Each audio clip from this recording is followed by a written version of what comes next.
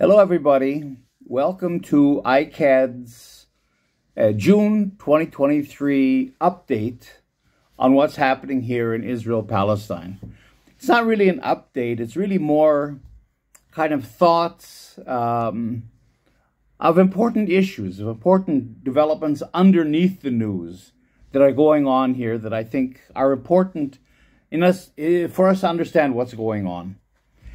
What I want to talk about this month is a new Amnesty report that just came out that's called Automated Apartheid. You can look it up on the Amnesty website, of which ICAHD and myself played an advisory role in preparing the report. The report really gets into an issue that really is, underlying a lot of what's happening here.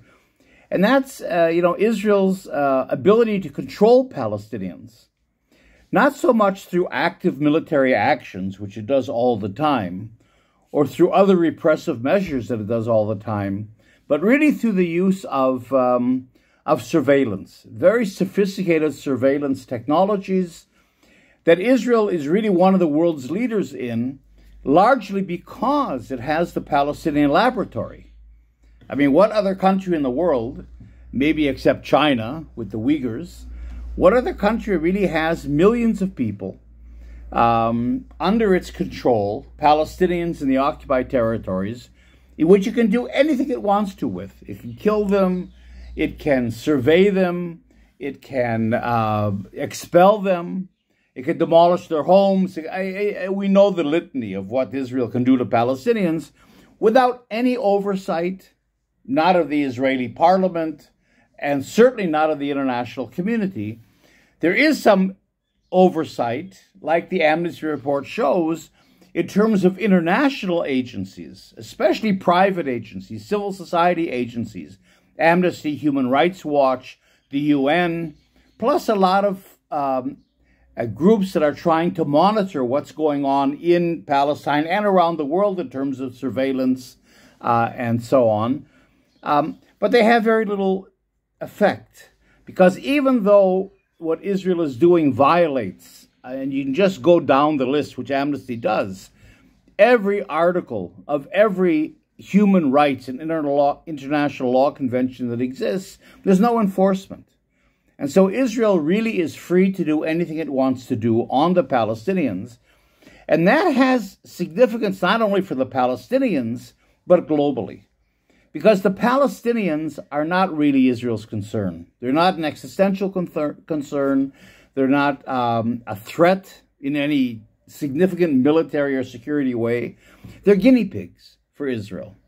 So that Israel basically uses this panopticon, that's the Palestinian laboratory in the West Bank in particular, and East Jerusalem, but also in Gaza, in order to develop these very sophisticated surveillance technologies on the ground, but many of them connected to drone technology, because Israel is the world's leader in the production of drones, both surveillance drones, but also weaponized drones. And one thing we have to keep in mind is that the police forces around the world are beginning to order more drones than militaries are. So drones have very insidious civilian use against all of us. So really, in a sense, the implications of all this are that Israel really is one of the global leaders in what you might call pacification. The idea is to take these surveillance technologies and high-tech technologies of control and repression, including weapon systems, technologies of repression that are used against civilian populations, and then to export them so that really you, the citizens of whatever country you're living in, you're in a sense, the final user of this project, or your governments are the final users against you. So the implications of what Israel does in Hebron with what Amnesty describes as the wolf pack surveillance system. In other words, Israel has a surveillance system it's developed with companies abroad called Wolfpack, in which it it collects facial recognition data from every single Palestinian living under its control in the West Bank and East Jerusalem. And under this system, people's faces are photographed without their consent, and in many cases without their knowledge. So there's thousands of cameras throughout the West Bank that simply take people's pictures. Certainly checkpoints are a place where pictures can be taken all the time. But even Israeli soldiers, because the Wolfpack system, part of it is what's called the Blue Wolf system. It takes this massive biometric, and Israel is one of the world's leaders in biometric research, which is not only facial recognition, but especially around the eyes. And that's one reason why Israel is a leader, let's say, in airport security. I mean, your local airport is likely to have Israeli security systems. Safe cities are surveillance systems that Israel is exporting all over the world. Glasgow, the liberal city of Glasgow in Scotland, just bought an Israeli safe city system that has CCTV cameras, but all kinds of facial recognition and biometric recognition technologies in it. So that what Israel's doing then with this Wolfpack system and the Blue Wolf system, which takes this massive biometric data collecting system and brings it down to apps on smartphones, is that they give every single soldier or security person, Shabak, the security services, the ability not only to put a camera in your face and take your picture, but more than that, to put a camera in your face and download all the information that's been collected on you from facial recognition systems all over the West Bank and East Jerusalem that are then put into a massive database. So just by putting the phone up next to your face, the soldier can know who you are, how many family members you have, where you live, where you work, do you have any kind of security problems, do you have a car, who are your parents, do your siblings have any kind of security, everything about you. And right on the spot then, whether it's at a checkpoint or simply in the street, they can arrest you, they can detain you, or they can prevent you from moving, for example, into an area where your house is. It's absolute control, right? So you have the Wolfpack system, and in East Jerusalem, it's a similar system that's called the Mabat 2000 system. Mabat means to look at someone. So that Israel's installed 1,000 CCTV cameras and other cameras of facial recognition and other types of surveillance throughout East Jerusalem. There's one camera every 5 meters in all of East Jerusalem. There's 400 cameras only in the Old City, with the central data collection system that then links into the larger data system of the West Bank. This is all laid out in the Amnesty International report, again, Automating Apartheid, which I recommend to all of you. But again, one reason why I bring this up isn't only because of the violations of Palestinian human rights, and this has a chilling effect on Palestinian life. And, chilling effect is a term that has significance in international law. Because what it really means is it prevents you from exercising your human rights, your personal rights. For example, all these cameras, even if they're not, pointed at you, they're a big brother. The overall presence that's with you all the time, so that it prevents people from protesting. It prevents people from speaking out. It prevents you from, exercising your freedom of movement. It has a chilling effect, and it has a chilling effect even on your daily life. You don't know who you're going to meet in the street. There's a person you're going to meet who's your best friend, maybe have some problem with the Israeli security systems, and almost every Palestinian, after 54 years of occupation, has to have a problem or had a problem with the Israeli security, with Israeli security.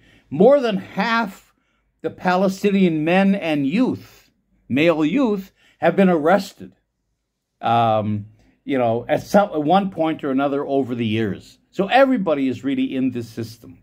And so, if you're meeting someone, it's kind of guilt by association. So it has a chilling effect even on your own social relationships, even on relationships within the family. So that this is all stuff that we should really begin to pay attention to. But again, I've talked about it in my book, War Against the People. I've written about what I call global Palestine. Because again, these technologies are really intended not to control Palestinians. Israel can do that in traditional ways. But it really is using the Palestinians as guinea pigs in order to develop a technology that Israel then exports abroad. So that Israel is really engaging in what I call, and in my book, War Against the People, I get into this more, pacification. This is a term we don't use very often, but it's a very important term because, and I'm not going to get into a whole lecture now, I'm just going to end on this, and we'll talk about it later. And that is that Israel has become one of the main enforcers of the global capitalistic system. In other words, capitalism always tried to work with a smiling face. Entertainment, Ronald McDonald, Disney, and so on. But since the rise of neoliberalism 50 years ago under Reagan and Thatcher, neoliberalism has closed down all kinds of areas of life. It's become kind of and with the collapse, of course, of socialism and communism in the Soviet Union and elsewhere, it's become the only system in the world. And it's a system that individualizes us, atomizes us, makes us into consumers, the me generation, thinking of me all the time. It destroys communities, but also it creates, as we well know, tremendous income disparities. Oxfam came out with a report last year. We talk about the 1% and the 99% of the Occupy movement. Well, it turns out that it's true that 1% of the richest people in the world control half the world's resources. So that as these income disparities get bigger, and it's not only the poor of the world, the 85% of humanity that are surplus humanity, that will never be a part of the global economic system, it's also beginning to affect the middle classes, the youth, especially the young people today, even in the global north. All beginning to be a part of what we call the precariat. People who have no job security, don't have enough income to buy houses and so on. So that as the system closes down on people, on the vast majority of people, whether they're middle class in the global north or the people of the global south, the system has to become more violent. It has to become more repressive.